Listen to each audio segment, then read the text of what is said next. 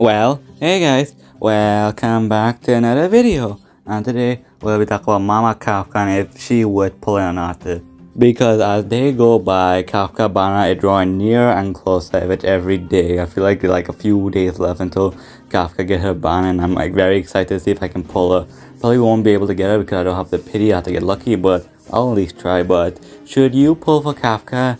Well, you have to look at a few different things. Like for one, do you need her or do you want her? If you need her, then go for it. But if you want her and you still want her, even though you have other units like Genuine, or you want a different type of play style, the Electro, and want a new team, then yeah, Kafka the answer. But you also have to look at another features like the upcoming crafters coming up, and the fact that they keep pumping up so much damage dealers that can do damage that saying that you can do big PP damage is now something that every unit has. But what Kafka offering is a new type of way to play the game, and not with dot damage, and basically it's gonna open up a new door to what you can do in the game. Another reason you can look for if you want to pull on Mama Kafka is the fact that her icon option is actually not that bad, because in 1.3, wink wink, I had a little dream that they're gonna be like a new Lycon that can be work for her. And she has a lot of free to play option too, like the free one you can get at S5 immediately when if you do the Chaos Realm on, and you have a gotcha option like the sample Lycon that increase hit rate, and that one Lycon that can decrease defense if you want like team support. There's a lot of options Kafka has, but I feel like one big problem I can see if you want to build out Kafka is going to be a pain in the ass to get her to max level, because dot damage scales off a few things. One, break effects, and then also your level. So you would ideally want to get your Kafka to level 80.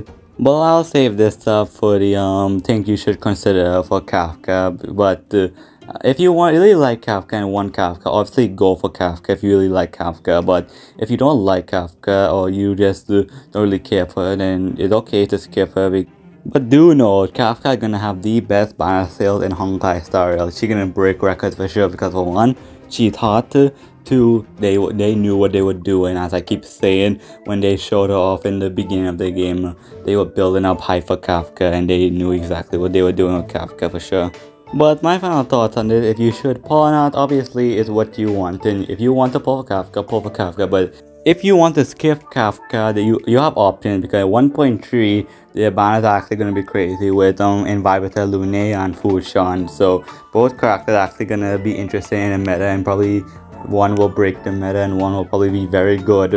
Just do what you want and don't regret what you do. That's all I have to say. I'll go more in depth in this in my thing to consider before you pull for Kafka video coming up. So I will talk more in depth in that later on. But I think that's all for today's video, because I think I said everything I want to say.